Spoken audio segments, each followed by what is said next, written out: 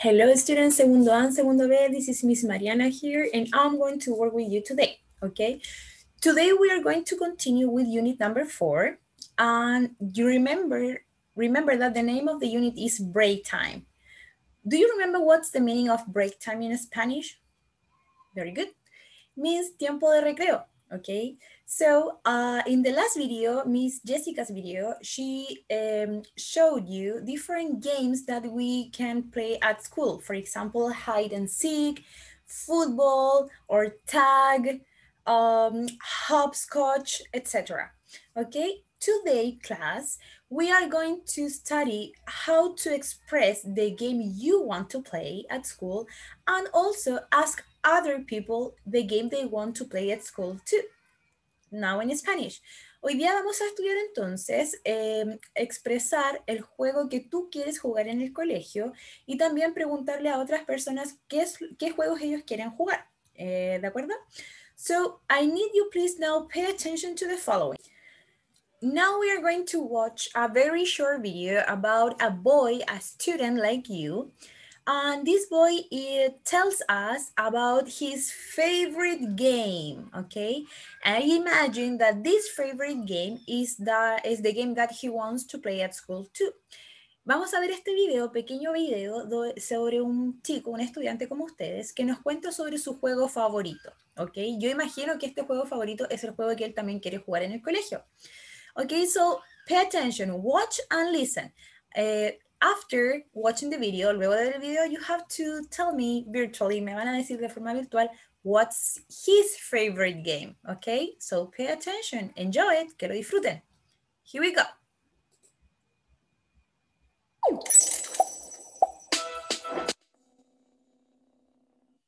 Hi friends, my name is Gilon Richard of class 5A. I'm here to speak a few words about my favorite game. There are more important things in life than winning or losing a game. Different people like different games. Some like cricket, kabaddi, tennis, and others like table tennis, golf, etc. I like football the most. It is my favorite game. It is an outdoor game. It's a quite challenging and interesting game. It is played between two teams in an open space. It is also known as the king sport and is the most famous sport in the entire world. Each team has 11 players. One referee and two linesmen direct the match. Every player is always active. All the spectators enjoy the match for a very short time. All the players always try to score goals. All the goalkeepers try their best to save. Everyone gets a lot of physical exercise through the game. So, I conclude my words saying that football is my favorite game. Thank you.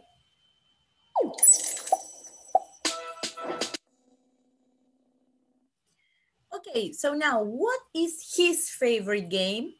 ¿Pudiste darte cuenta cuál era su juego favorito? Very good. It was football. Do you like football? And I also imagine that besides of being football his favorite game, this game is the game that he also wants to play at school. Entonces, además de ser su juego favorito, yo imagino que este es el juego que este estudiante quiere jugar en el colegio. Okay? So that is what we are going to work today. Eso es lo que vamos a trabajar hoy. Pay attention to the following. Okay? Here we go. Okay. Let's see. So, as I said before, we continue with unit number 4. The title is Break Time. And the objective for today is to express the game I want to play and ask others what they want to play. In Spanish means, el objetivo es expresar el juego, mencionar el juego que yo quiero jugar y preguntarle a otros sobre qué juego ellos, quieren jugar ellos, ¿ya? Siempre pensando at school, okay? So, let's move on. I need you please now open your English copybook, tu cuaderno de inglés, and write down the number of the unit, the title, and the objective. You have to write in your English copybook, Unit 4, Break Time, and the objective to express the game I want to play and ask others what they want to play. Vamos a escribir el título de la unidad y el objetivo para hoy, que era expresar el juego que yo quiero jugar y preguntarle a otros sobre qué quieren jugar también, ¿ok? Take your time, tómate tu tiempo, colócale pausa al video y cuando estés ready, continue. Pones play nuevamente. So, you are ready? That's it. So, let's move on. Here we go. The first we are going to work today is to ask others what they want to play. Lo primero que vamos a ver hoy, queridos estudiantes, es cómo le voy a preguntar a una persona qué es lo que quiere jugar, ¿ya? We are going to imagine, vamos a imaginarnos que estamos face to face, cara a cara con un compañero o compañera, and we want to know what they want, what he or she wants to play, qué es lo que él o ella quiere jugar, ¿ok? So, if you are face to face, si estás cara a cara con esa persona, you have to make the question in the following order. Vas a hacer la pregunta de la siguiente manera. First, you are going to start your question using do you. Vas a empezar así tu pregunta. Do you then want to play? Do you want to play cards? Do you want to play cards? ¿Quieres tú jugar a las cartas? ¿Te diste cuenta? Lo que está en red color nos referimos a la persona. Do you want to play es la oferta que le estás haciendo. Want to play. Y lo que está en blue color es el juego, que lo puedes cambiar por board game, tag, fútbol, etc. Cualquier juego que tú te sepas y de los que estamos estudiando también en la Unit 4. ¿Ok? So, can you repeat after me? Do you want to play? Now, can you repeat? Do you? Can you repeat? Want to play? Now, all. Can you repeat? Do you want to play? Very good. Excellent pronunciation. So, in this question, cuando tenemos esta pregunta, we have two alternatives of answers. Tenemos dos alternativas de respuesta. One is the affirmative. Yes, as I'm showing that. Estoy ahí mostrándote que es affirmative. Si tu respuesta o la respuesta del compañero o de la compañera es affirmative, acepta jugar contigo a las cartas, the answer is yes, I do. Sí quiero jugar a las cartas, ¿ok? But what about on the other side? ¿Qué pasa en el lado contrario? If it's negative. If it's negative, we say, no thanks, I want to play tag. No gracias, yo quiero jugar a la tiña. ¿Ok? So, I need you, please, now, in your English copybook, open it one more time. Voy a pedir que nuevamente abras tu cuaderno de inglés y escribas entonces este subtítulo que dice, ask others what they want to play. Preguntarle a otros qué es lo que quieren jugar. Y luego, con 3 colores que tú quieras, vas a escribir esta pregunta de ejemplo. Do you want to play cards? Recuerden que la parte que está en blue color, el game, lo puedes cambiar por cualquier otro juego, ¿ya? Luego de escribir tu pregunta, que está aquí, do you want to play cards? Vamos a escribir las dos alternatives, las dos respuestas alternativas, que son yes, I do, que es affirmative, o no, thanks, I want to play tag, que es la negativa, no, gracias, yo quiero jugar a la tiña. Obviamente no van a poder dibujar a la Miss Mariana así o así. Así que van a escribir el subtítulo, ask others what they want to play, luego la pregunta, do you want to play cards? Y solamente las dos alternativas de respuesta. ¿De acuerdo? Ahora, te doy una sugerencia. Como no puedes dibujar a la Miss, puedes hacerle una carita feliz para yes, I do y una sad face para no, thanks. ¿Ok? Tómate tu tiempo y cuando estés ready, le colocas play nuevamente al video. Okay, so you're ready? Let's move on. So now, how can you mention the game you want to play at school? ¿Cómo vamos a mencionar el juego que tú quieres jugar en el colegio? Very similar, es muy parecida a la respuesta negativa. Mira, pay attention. The first word, la primera palabra that you have to include is I. Can you repeat I? Very good. Después, immediately after I, we include want to play. Can you repeat want to play? Very good. Means in Spanish, quiero jugar. And finally, we include the game. For example, hide and seek, okay? So the order to express or to mention the game I want to play at school is I want to play hide and seek, okay? Remember that you can change the game. Puedes cambiar el juego. In this case, I included hide and seek, but we can say I want to play board game, que es juego de mesa, or I want to play football. You can change the game, ¿ok? Puedes cambiar el juego, pero la parte que está en green, I, y la parte que está en yellow, want to play, tienen que ir yes o yes. Y al final vas a colocar el game, ¿ok? Ahí salgo yo, mira. Pointing. ¿Por qué salgo señalando eso? Because it's very important.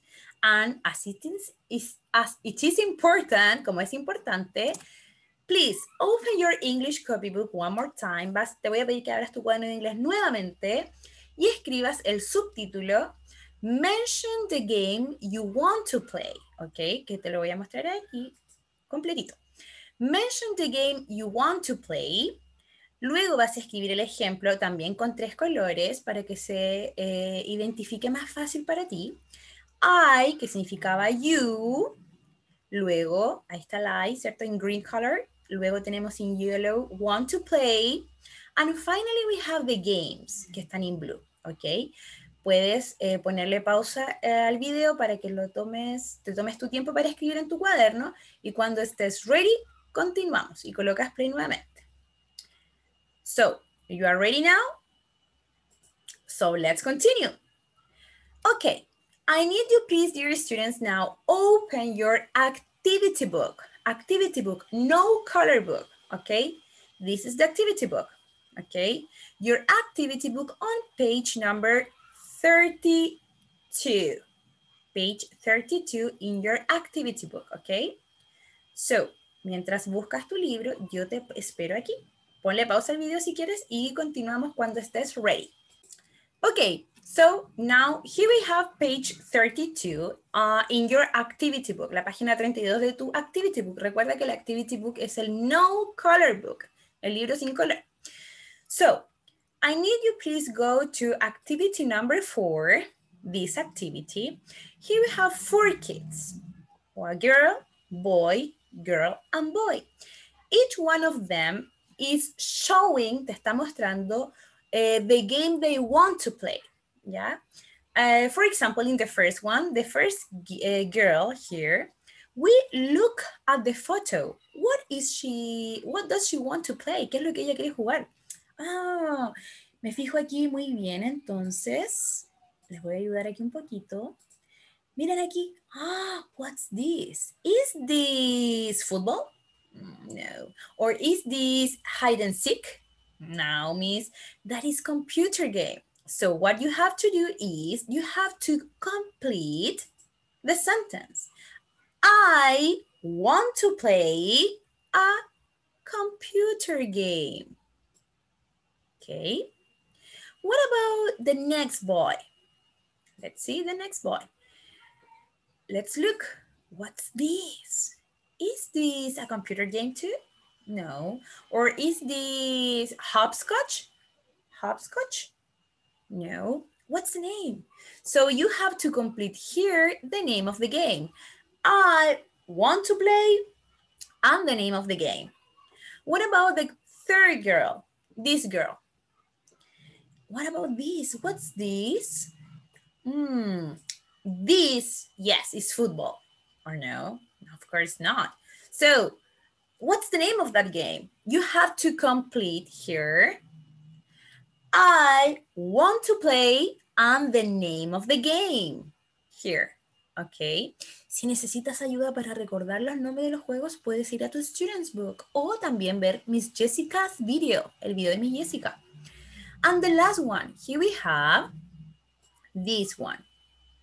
What about this? This is football because it's a ball, es una pelota. So this is football or no? No, it seems not. So what's the name of the game? You have to complete the sentence too. También tienes que completar aquí with I want to play and the name of the game. Okay, can you do it? ¿Podrás hacerlo, no? Yes, of course you can do it. So now you finished, let's continue. Now, please, I need you open your activity book, the same book, el mismo libro, on page 34. Page 30, 1, 2, 3, 4, 34, página 34 de tu activity book. Here we have the first activity. We have 1, 2, 3, 4, 5, 6 kids showing the game they want to play. Nos está mostrando el juego que ellos quieren jugar at school. Okay. Let's see the example. Here we have the first girl. Here we have this girl. And the question, she makes a question to her. Ella le está haciendo una pregunta a la amiga de al lado. And the question is, do you want to play? Me fijo bien, ¿qué está mostrando la niña? Ah, this is basketball. So that's why the example says basketball. Okay. So, do you want to play basketball? And the girl, the other girl, la otra niña, dice, this girl answers, ella le responde, no thanks, I want to play. And what's this? What's the name? Footballation? No, miss, it's not footballation. What's the name of that game? Voy a tener que mirar el video de Miss Jessica nuevamente. And I write down the name of the game, okay? So you have to complete the other 4 kids too. What about number 2? The second conversation, la segunda conversación. This girl, the first one, she is asking, do you want to play? What's this? What's the name of that game? And you have to write down here. Lo tienes que completar aquí. And then her friend, su amiga, le responde, no thanks, I want to play and what's the name of that game? What about conversation number 3? Veamos la conversación número 3. Here we have a boy and he asked, él pregunta, do you want to play and you have to complete the name of the game. What's the name of this game? ¿Cuál es el nombre de este juego? And the girl, la niña, su amiga, answers, yes, good idea. Let's play and you have to repeat the name of this game. Yes, it is. Okay, so let's continue with the other activity. Recuerden, segundo A y segundo B, que todas estas actividades que tú estás viendo del Activity Book las tienes que tener listas antes de la próxima sesión Meet, ¿de acuerdo? So let's continue to the next activity. Activity number 7. Here we have 2 sentences, but are all messed, están todas desordenadas. You have to order the sentences and write it here. We have in the number 1, you, 2, 1, do, play, tag. This is a question, porque aquí nos fijamos, miren bien, tenemos la pista, tenemos esta pista que es una question, tenemos la question mark at the end. Entonces, ¿cómo dijo la misma manera que era la pregunta? Si no me acuerdo, don't worry, retrocedo un poquito el video y me queda clarito. Entonces, aquí tengo otra pista. The first word is do. What is after do? What goes after? ¿Qué es lo que viene después? Do está lista. ¿Qué viene después? Vendrá you, vendrá to, want o play a tag. What's the order? ¿Cuál es el orden de la pregunta? Y what about the number 2, sentence number 2? La segunda oración. This is an answer. It's not a question. Aquí tenemos una respuesta because we have a dot. Tenemos un puntito aparte al final. ¿Ya? A dot. So, ¿cómo respondo? Tengo thanks, no, want, play, to, I, football. Oh my God, what's the order? ¿Le doy una pista? It's a negative answer. It's negative. So what's the first word? ¿Cuál es la primera palabra si it's negative? Si es negative, ¿puedo poner yes? So what's the order of the words? ¿Cuál es el orden de las palabras? Yo sé que lo pueden hacer. So, remember, dear students, segundo A and segundo B, recuerden muy bien que todas estas actividades que tú acabas de ver las debes tener ready, terminadas antes de la próxima sesión MIT. Segundo A con Miss Jessica el próximo miércoles 28 y segundo B with Miss Mariana el próximo martes 27. Tienen que tenerlas listas porque las vamos a revisar en sesión Meet, en vivo. No las pueden hacer en Meet, ¿ok? So, that's it for today. Nos vemos en un próximo video or in Meet sessions. So, kisses and hugs and take care. So, bye-bye.